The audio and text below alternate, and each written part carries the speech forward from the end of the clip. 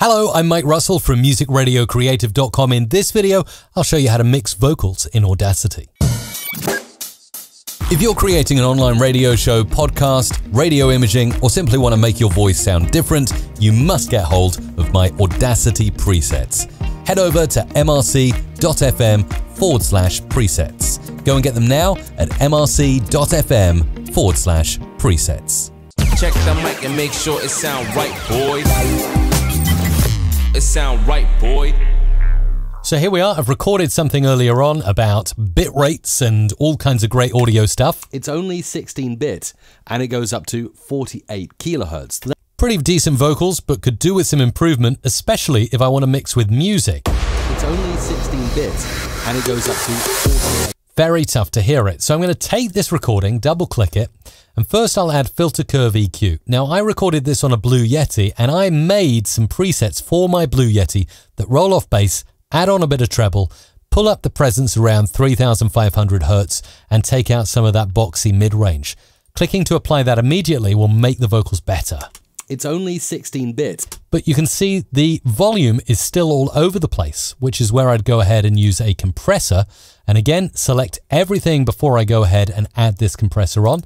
Double click, effect, compressor, and we'll do a threshold of -20, noise floor -60, 2.5:1 ratio, and leave attack and release as is. Now we get a nice loud and bold voiceover, which looks really good.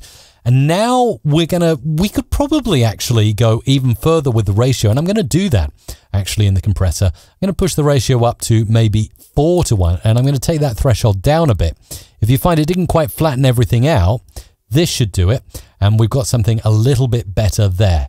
Now I can go ahead and maybe move this along to mix in with the start of the music there. Take this off solo, play back. It's only 16 bits, and it goes.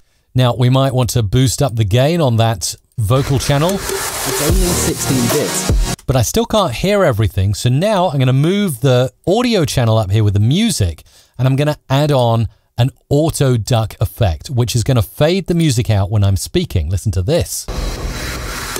It's only 16 bits and it goes up to 48 kilohertz. So as you can hear, that's getting a lot better, but I might want to go on and just mess about with those auto duck a little bit more. Take this so it ducks the bed down a bit more and make that fade up a little bit quicker. And now we'll get something like this. It's only 16 bits and it goes up to 48 kilohertz. That might be a deal breaker for you. And to the end at the next mic. Perfect, and it fades the music bed right back up. We can also do that manually. We can mix with the vocals like this using some volume envelopes to make that music bed a bit quieter there so it's not so loud at the end and also at the beginning. And if we find that part of our speech is still quiet, like this bit at the start, we can actually put a volume envelope on there and just turn it up ever so slightly. It's only 16 bits and it goes up to... And now you can hear that the vocals are leveling out in sound. So many ways to mix vocals, EQ, compressor, and make sure you take advantage of that fantastic envelope tool. It's F2 as the shortcut, and you can actually drag up and drag down quiet and loud parts in your vocals. If you have any questions, post them in the comments down below. Check out my Audacity Ultimate course for beginners. If you are a podcaster, YouTuber, voiceover artist, or audio editor, you need this course. Head over to mrc.fm/audacity.